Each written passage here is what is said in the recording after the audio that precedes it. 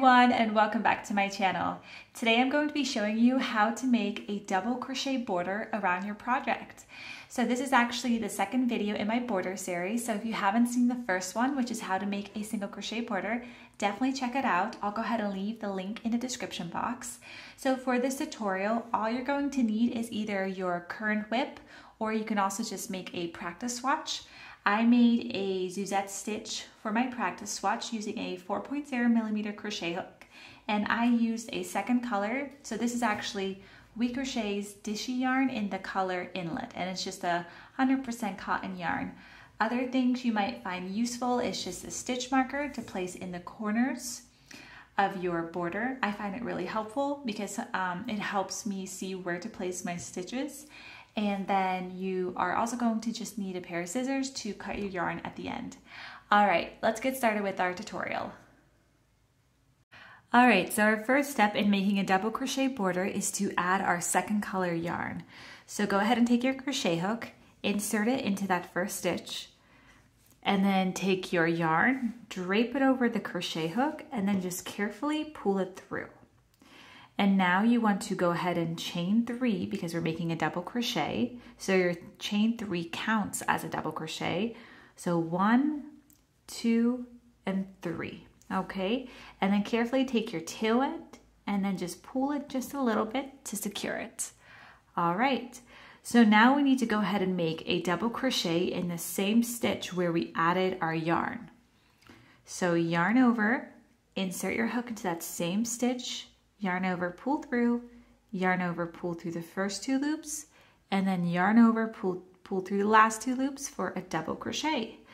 All right, so now our next step in making a double crochet border is to make a double crochet within each stitch on your project. So I have a swatch here of the Suzette stitch, so I'm going to be making a double crochet in each stitch until the end. All right, so I'm going to go ahead and get to it, and then I will meet you right back here when I've completed all my double crochets. All right, so I've just completed my double crochet border on top, and so now I'm at a corner. Now for the corner, you want to make 3 double crochet stitches.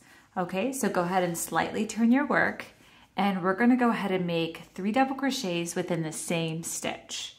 All right, so just go ahead and complete your 3 double crochets. Now, if you find that your work looks a little bit tight or it's rounding, you could always make an extra double crochet stitch.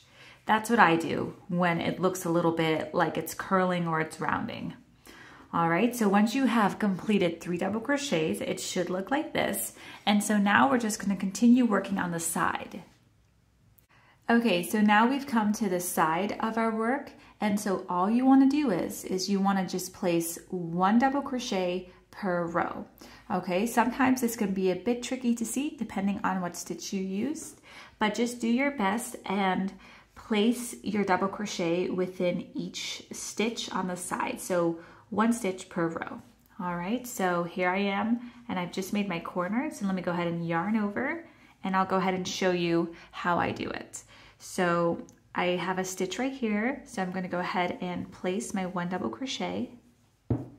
Okay, and then here's another one.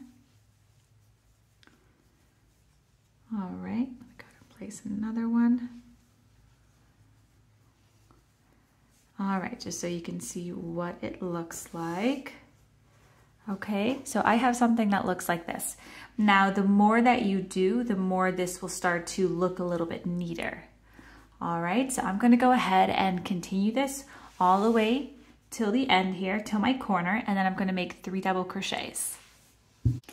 All right, so I've just finished my double crochet row, and as you can see, this side has definitely straightened out a bit, so it looks like this. Okay, and so now what you want to do is you just want to continue to make double crochets all along the edge. And so I'm going to continue to do that until I get right here, and then I will show you how to finish off your border.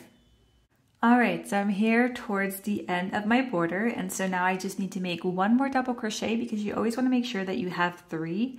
But like I said, if you find that it's rounding or it's curling, don't be afraid to add an extra double crochet.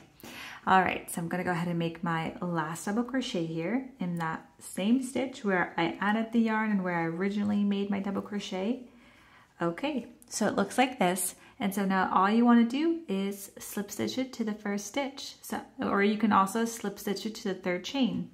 Okay, so let's go ahead and make a slip stitch. So insert your hook, then yarn over, pull through, and then pull through one more time. And there you go. So now all we need to do is just cut our yarn and finish off our work. All right, so I just cut my yarn, and so now what you want to do is just yarn over and then pull through. All right, and then just take your tail end and then pull through one more time to create a knot. And there you go. Now you've successfully made a double crochet border. So all you want to do is just work in this end. All right, everyone, I really hope you enjoyed this quick tutorial on how to make a double crochet border.